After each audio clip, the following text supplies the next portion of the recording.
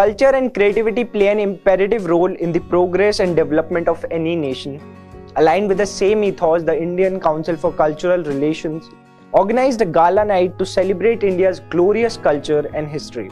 As a chief guest, Union Minister for State for MEA and Culture, Meenakshi Lekhi inaugurated the dance and musical extravaganza and interacted exclusively with PBNS. So this is a very historical place where the performances happened. It's called Purana Kila, and this is the landmass which was earlier in ancient times called Indraprastha. So from traditions of Indraprastha to modern India, the indomitable spirit of India is what has been exhibited. And the beautiful part is that we have thousands of years of inheritance, and that inheritance has been a continuous inheritance in spite of all the challenges.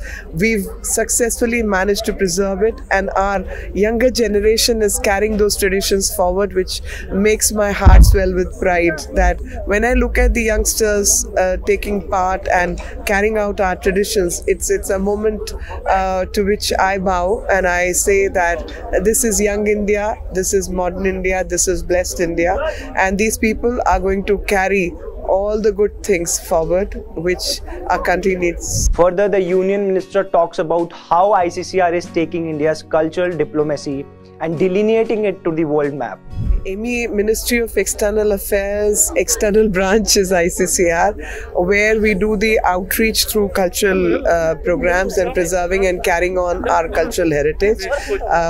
Culture is very important aspect of external affairs or our relationship with foreign countries, and ICCR has played its role well, and so I'm really proud of them for executing a wonderful program. The mega gala event was directed by Mr. Sanjay K. Roy, under which 175 artists and musicians from 25 different groups across the country performed and displayed India's rich history, cultures and traditions. This is it in today's session. Thanks for watching.